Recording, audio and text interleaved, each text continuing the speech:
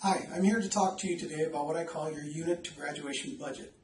The purpose of this discussion is to show you how it's possible to graduate in 4 years, if that's important to you, without ever having to take maximum units and with the probability of starting with fewer units than you may think you need to graduate. So to begin with, the first thing I want to tell you is that a lot of people have told you and have called this school a 4-year school. What I'm going to tell you here is that this most certainly is not a 4-year school. What this is a 120 unit school. You need to accumulate a minimum of 120 graduation applicable units before you'll be allowed to graduate. You can do that in 4 years in some cases. In most cases it takes 5, 6, or 7 years. It depends on how you go about budgeting your units here. One of the reasons people call this a 4-year school is because they do simple division. They'll divide 120 by 4, the number of years. That equals 30. 30 graduation applicable units you should complete in a year if you want to graduate in 4 years. If you subtract this 30 by 2, which is the number of units, or excuse me, the number of semesters we have here at Cal State Stanislaus, you'll see that that equals 15. So 15 is the total number of units you should complete in a semester in order to graduate in 4 years. However, when you start here at Cal State Stanislaus, we always recommend that students never take more than 4 classes in their first year. 4 3-unit classes equals 12 units. In some cases, those units actually come out to 13. So what we're going to talk about here is a student who starts in her first year taking 13 units and taking another 13 units in the spring, fall and spring, the 2 terms we have here at Cal State Stanislaus. Unfortunately for this student, 4 of the units that she is taking out of these 13 units happen to be remedial coursework, so they don't apply toward graduation. What this student is actually earning is 9 graduation applicable units in her first 2 semesters at Cal State Stanislaus.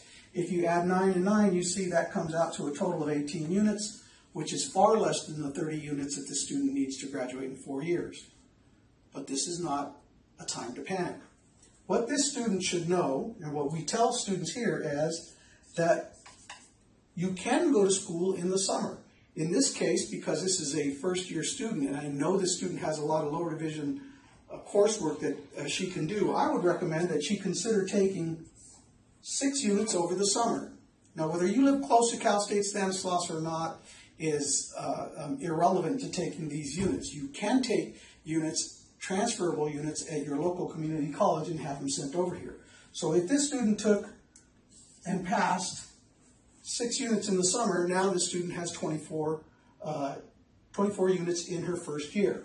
If we subtract those 24 from the 120, you see that that leaves us with 96 units to go after the first year.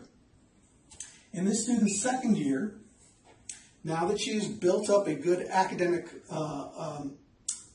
GPA and a good foundation, I would recommend that this student go ahead and take a minimum of 15 units in the fall and 15 units in the spring. If we add those 2 terms together, we see that this student gets to the 30 units, which is our annual target to graduate in 4 years.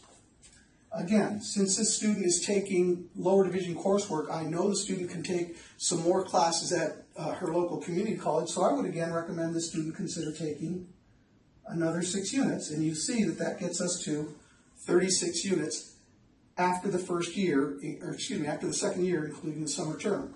If we subtract those 36 units from the remaining 96, you see that gets us to a total of 60 units left to complete. Now in year 3, this student, I would recommend again, takes 15 units in the fall, 15 units again in the spring, and that will get the student to 30 units. Now at this point, since the student is now a junior, I would not necessarily recommend that the student take classes over the summer, because the only classes that this student would likely have available are upper division classes, which have to be taken here. By definition, upper division classes cannot be taken taken at a junior college, since all they do at the junior college are lower division classes.